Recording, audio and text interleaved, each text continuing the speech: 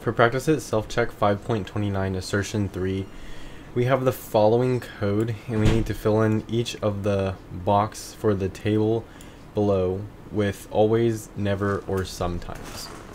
So first thing that we're going to do is actually look at this code. And we have a method header here. We're returning an integer and we are taking a scanner as parameter. In the next line and in this line we set prev and count equal to 0. In this line we say that int next is equal to console.nextInt. So the first integer of here that's being passed in from our scanner is going to be stored in next. Then we hit point A. After this we have a while loop here. An inner while loop, we're running this as long as our next does not equal 0. Then we have point B. Then we have an if statement, and if next is equal to prev, we are just going to increment count plus plus, but right before that we have our point C.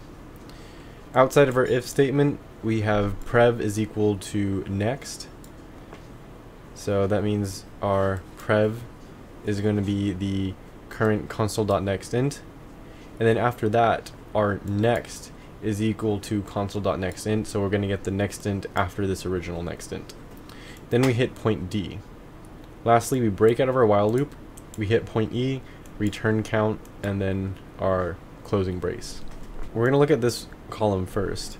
First thing we have is point A, and we need to see if next is equal to 0. Well, next is equal to console.nextInt, and this could be any integer, so this is sometimes equal to 0. We look at point B. We look at the condition to be in our while loop, which is next cannot equal 0. Well, if next equals 0, we would not be in our while loop. So this would be never. Never can next equal 0 in this while loop. For point C, we have if next is equal to prev count plus plus. We can see that we are not actually doing anything with next. We're not changing its value. Therefore, next will never equal 0 here. Then we hit this part right here. And in this part, we see that our prev is equal to next, and next is where we're manipulating our x. Next is equal to console.nextInt.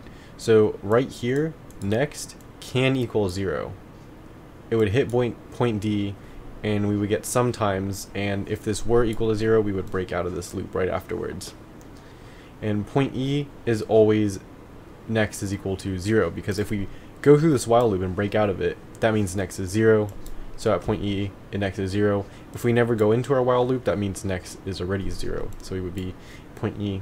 So that would be always. Next, we have prev is equal to 0. We're starting at point A, where prev is always equal to 0 because we are initializing it and declaring it here. At point B, we say that it's sometimes equal to 0 because although we haven't manipulated it yet, if we go through the rest of our while loop, we see right here prev is equal to next. And well, if prev is equal to next, we are assigning it a new value, and we go through this while loop again and we hit point B, that means prev can equal 0, but it can also not equal 0. So this is sometimes. Next, for point C, we have if next is equal to prev and then count plus plus. Well, this can never happen. Prev cannot equal next because if prev is equal to 0, as we have right here, that means next is equal to 0. And if next were actually equal to 0, we wouldn't even be in this while loop to begin with. So this is never. For part D, it is the similar thing where we have prev is equal to next. And well, if prev is equal to 0, that means next has to be 0. But if next were 0, we would never be in this while loop. So this can never happen. At point E, this can sometimes happen where prev is equal to 0, because if we don't go through our while loop, prev is going to equal 0. However, if we go through our while loop, prev will not be 0. So this is sometimes. Lastly, we have next is equal to prev.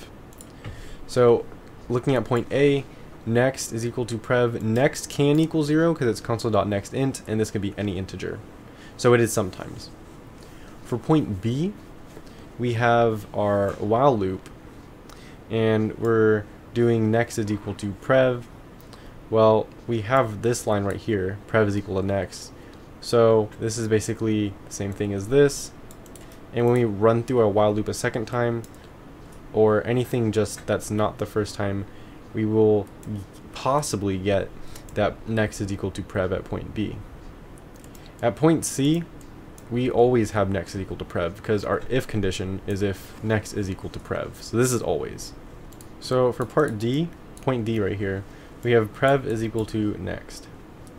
And then we have next is equal to console.nextInt, and then we hit point D. Well, prev is equal to the next that we have just done. But then we're setting next equal to a new value. And this new value could be equal to the previous next.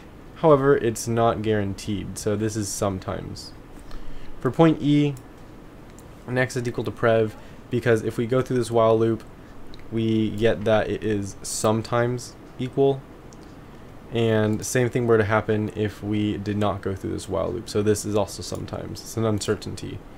So if we submit this, we get all passes, and these are the correct values for the table in this problem.